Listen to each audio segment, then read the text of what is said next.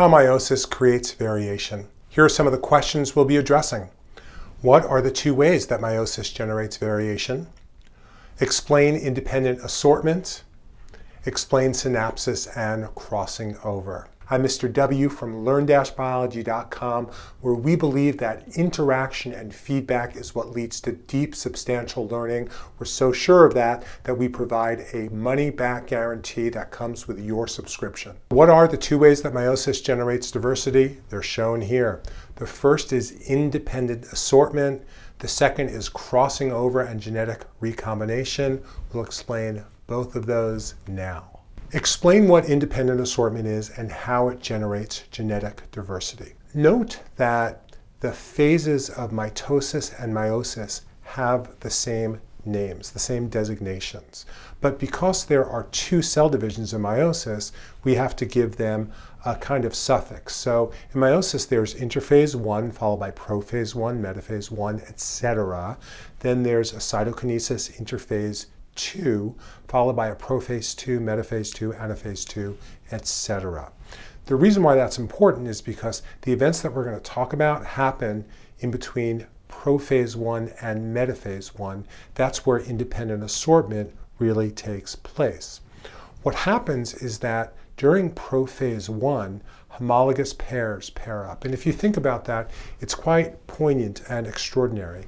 In the adult organism who's undergoing meiosis, the chromosomal parents wind up finding each other. And what I mean by that is that in the germ cells of an organism doing meiosis, the mother and the father's chromosome number 1 will find one another, and I'm not kidding, they actually embrace.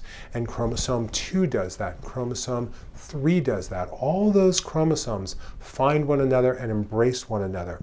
During metaphase 1, they're pulled by spindle fibers, just as happens in mitosis, to the cell equator, right? So here we have that.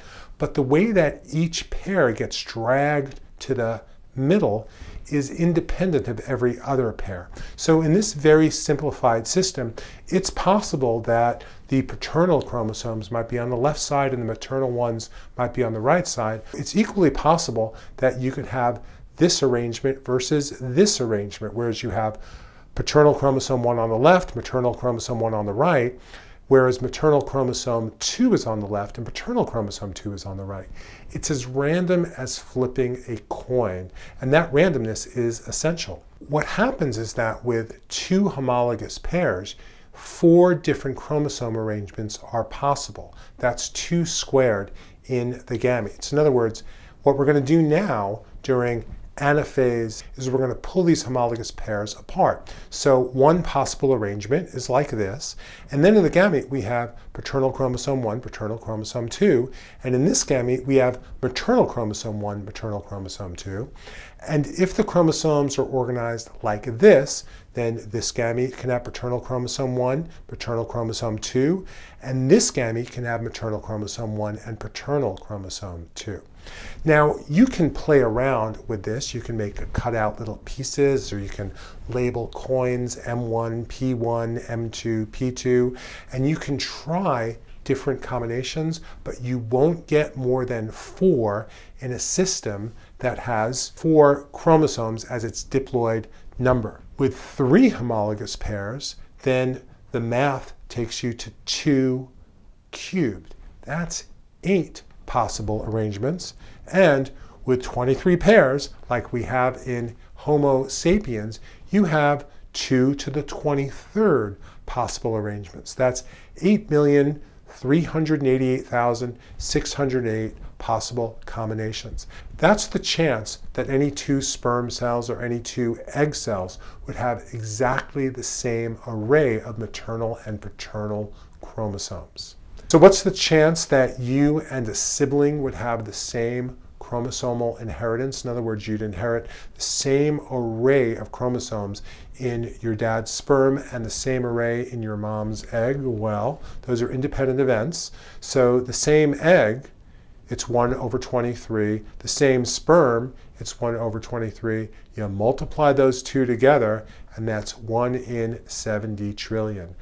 You ever wonder why you're different from your siblings? This is only one of the reasons why. That's why meiosis is so phenomenal. So this is independent assortment. What every chromosome does is independent of every other chromosome pair, and that creates tremendous diversity in the offspring. Are you asking yourself, how am I going to get a 4 or a 5 on the AP Bio exam? It's a good question because it's a hard test, but we have a plan for your success. Go to learn-biology.com, sign up for a free trial, and complete our interactive tutorials and interactive AP Bio exam reviews. We guarantee you a 4 or a 5 on the AP Bio exam.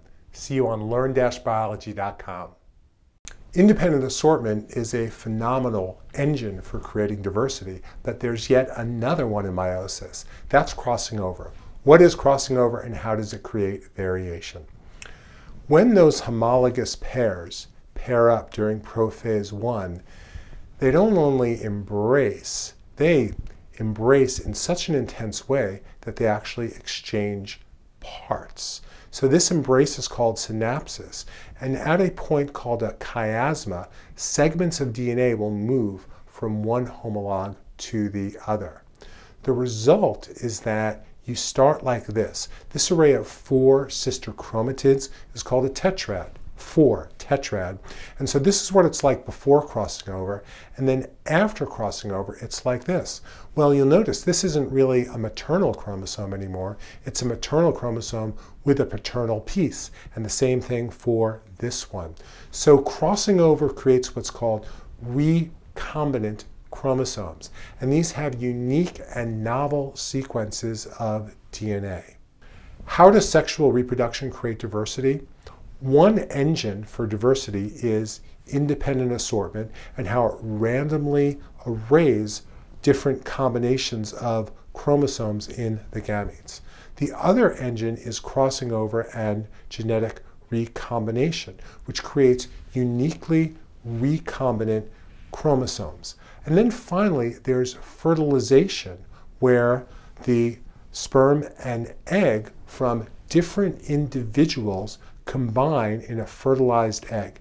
And that is the third generator. And that's why sexual reproduction creates diversity. It explains you, it explains me. Biology, is it amazing or what? Want to learn more? Sign up for a free trial of the website that guarantees your AP Biology success, learn-biology.com, and watch this next video.